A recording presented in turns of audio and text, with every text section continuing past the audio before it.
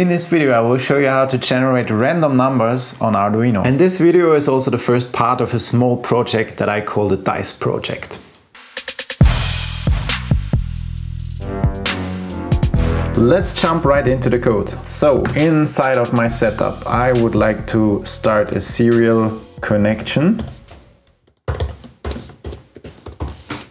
And then I will define an integer, a variable, with the name my random number equal to random 100. So what it does, random 100 generates a random number between 0 and 99. My random number will never have the number 100. I will serial print my number so that I see my random number, and it is a decimal. Alright, let's see what my random number is. Let's upload it to the Arduino and I get the random number 7. Okay, so let's try this again. I clear my output and now I press the reset button on my Arduino. My Arduino reboots and I'm lucky, right? It's 7 again. So let's clear the output and try it again. Reset the Arduino. 7 again. What are the odds? It turns out Arduino's random numbers are deterministic. If you restart Arduino, you will get the same numbers. And that's not great for a dice. But anyway, here comes your first exercise. I would like you to change the code so that it actually outputs the numbers from a dice, from 1 to 6. We could generate numbers between 0 and 6, but a dice shouldn't output 0, right? It should start with 1. We generate numbers between 0 and 5, and then we just add 1. And I will copy this. And I will generate random numbers every 500 milliseconds. Perfect. So we see random numbers 2, 2, 2, 6, 3, 5, 3, 1.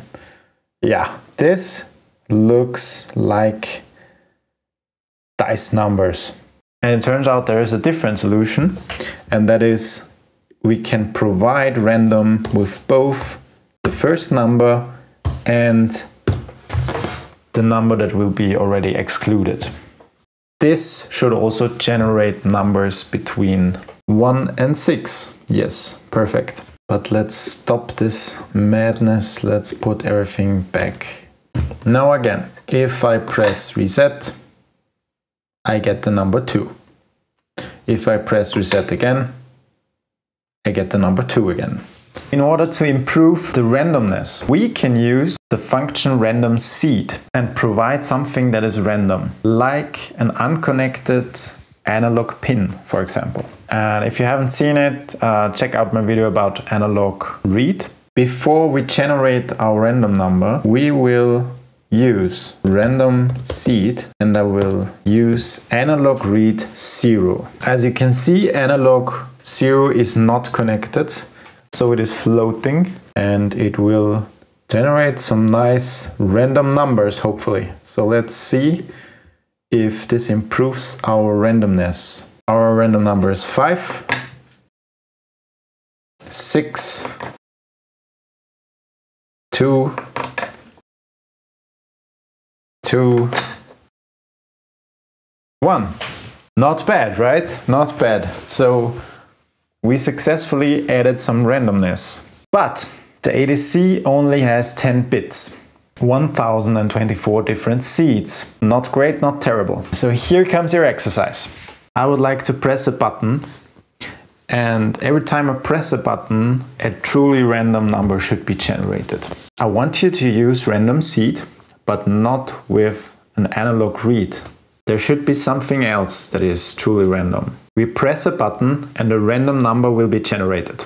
We press a button after some time and the random number will be generated. We press a button after some random time and the random number will be generated. Yes, we will use the time as seed. So my button will be connected to ground and to pin 7. And now I remove this stuff for now. We start with pin mode. Pin 7 is an input with a pull-up. And then we check if digital read pin 7 is 0.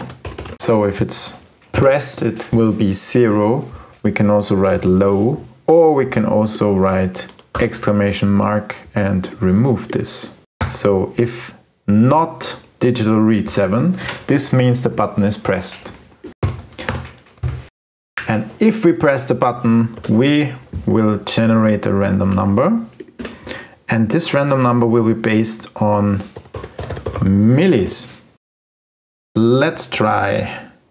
As soon as I press the button, a huge number of random numbers will be generated. Okay, we need to change this. Here's your third exercise. Every time I press the button, it should just generate one random number and not a crazy amount of them. So one simple solution is to just add a delay. If we add a delay of 1000, then we have enough time to release the button, right? But this is not a nice solution, I would say. We could do something else. We could check if the button is pressed and the button was not pressed. Button was not pressed. And this will be a Boolean variable that we check right here. If digital read 7, so in this case the button is not pressed, and we will say button was not pressed equals true, and we will define this as a bool button was not pressed equals true. So we define a new variable. And by the way, this is a global variable, so this is outside of the loop and will be accessible for everything.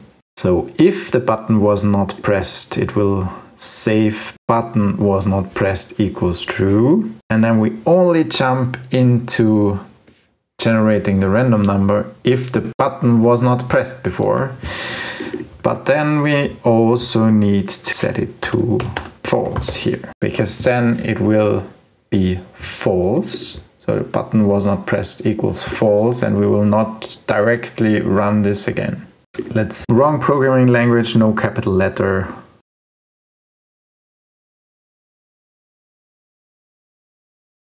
I will press the button, boom, free. As you can see, there is a little bit of bounce. And we can remove this bounce by adding a delay. And we can use a very tiny delay, 50 milliseconds. 5, 6, 1. When I release the button, get the second number. I think I will add another delay right here. Yeah. If I close the button, then it's not just closed, it looks like this.